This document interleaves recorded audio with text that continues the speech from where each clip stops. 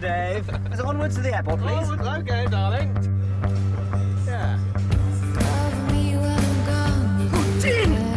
Yeah, hold it, come on, nice.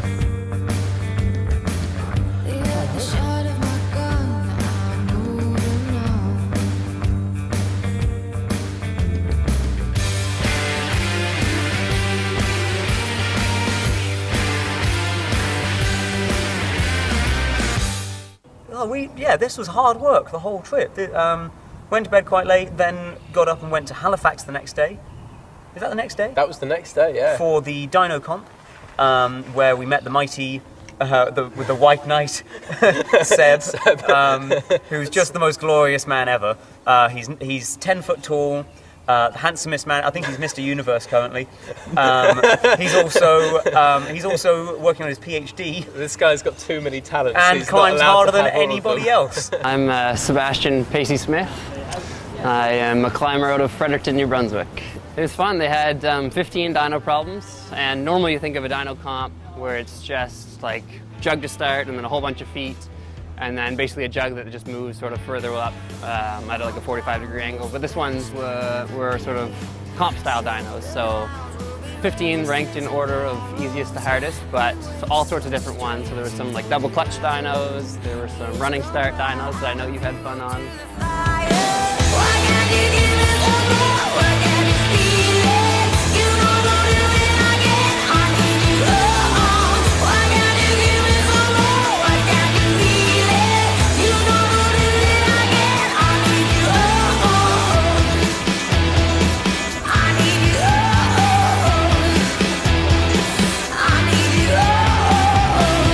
Then we went up against him in the dyno comp. We were dead even, then decided to go for a super final of pad sumo wrestling. So we had a couple of just smashes, pretty fun, and then I got sneaky. After a few sort of bouncing off each other, I realised, oh, there's no way I'm going to knock this guy over. I'm just going to go for a huge run-up, and he just neatly stepped out to the side.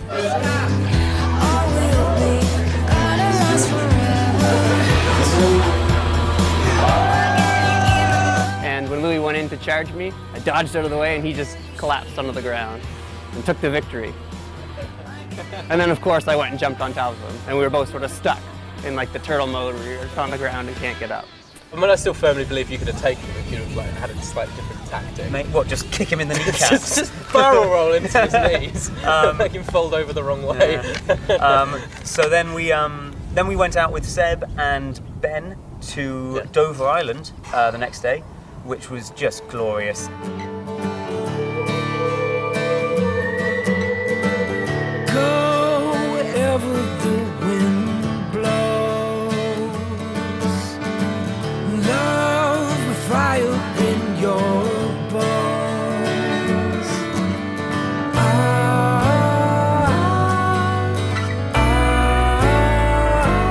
Beautiful scenery.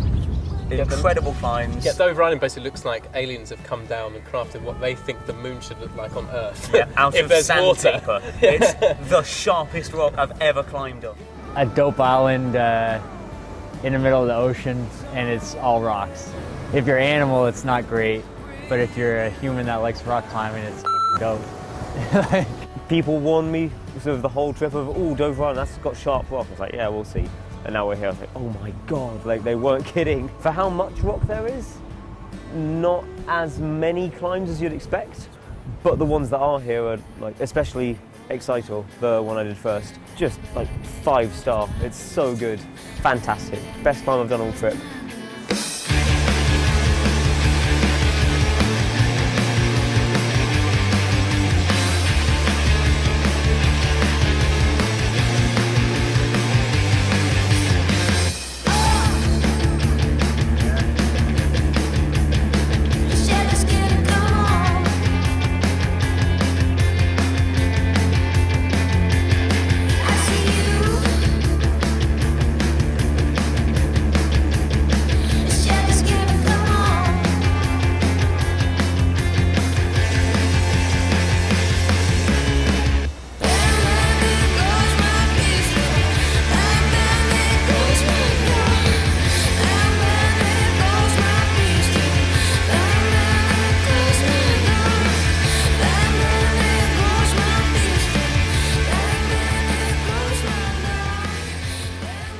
So very happy I got that. It was sort of trip psych of, I have to do it now. All the factors are telling me that I must do this. But then it just burned through my skin doing it. So shout out for Ben, who was incredibly modest in his interview, but seems to just put up endless V13 and V14 ascents, not really tell anyone about it. He's not doing it for that. He was trying a new project near some of the boulders me and Seb were trying. I just couldn't even pull on.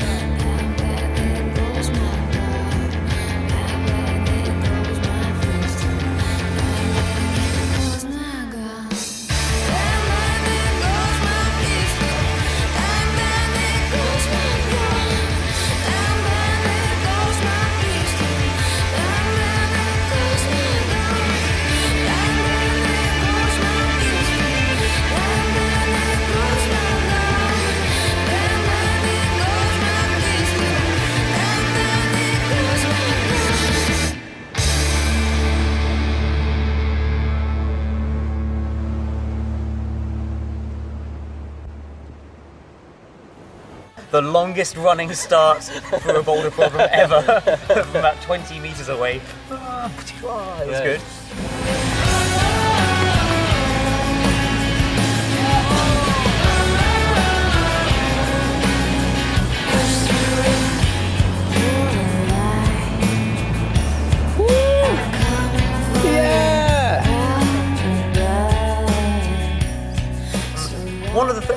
One of the things I noticed on this trip actually is that I think Eastern Canada, as was highlighted to us by a lot of people when we said we're here for a climbing trip, isn't a known destination for climbing.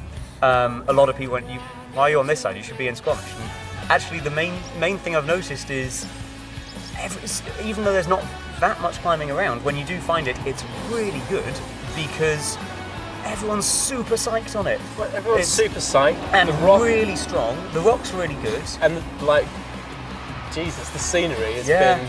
No, it's oh, actually, I haven't been to Squamish, so I don't know, but it's probably better on this side. It's better than Squamish, based on real hard knowledge.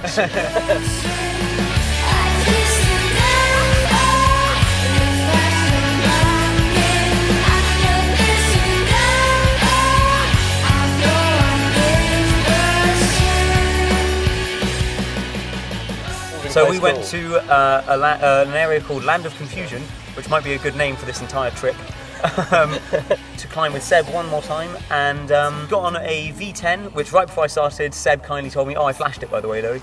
I was like, oh, well, let's do it. And then just had my skin eaten by it for a good half hour before I did it.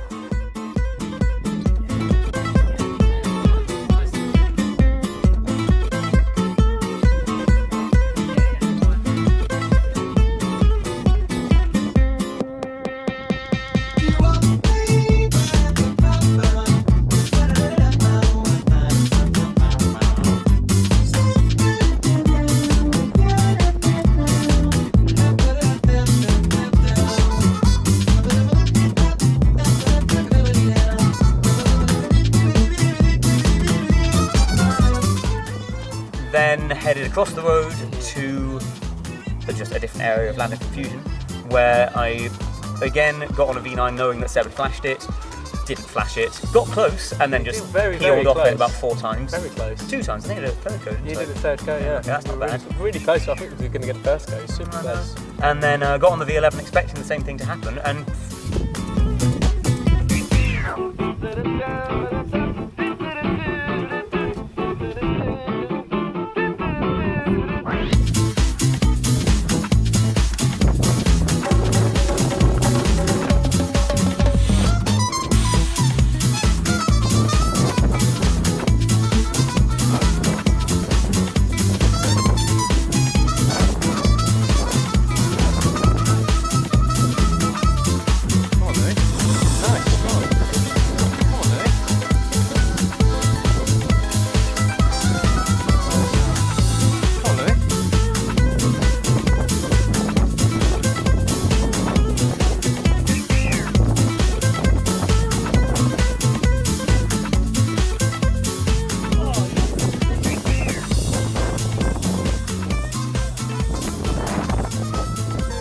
Just nailed it. I was really happy. First V11 flash. Okay, well, we're going to go and get dinner tonight, and then we're probably going to miss our flights in the morning. Hopefully if we don't, then we'll be back in London and back to work tomorrow. Oh, yeah, and then it's going to be that really weird time where I'll just drop you off at your house and wave you goodbye. A little tear in our eyes. Yeah. Yeah. Fade to black. There we go.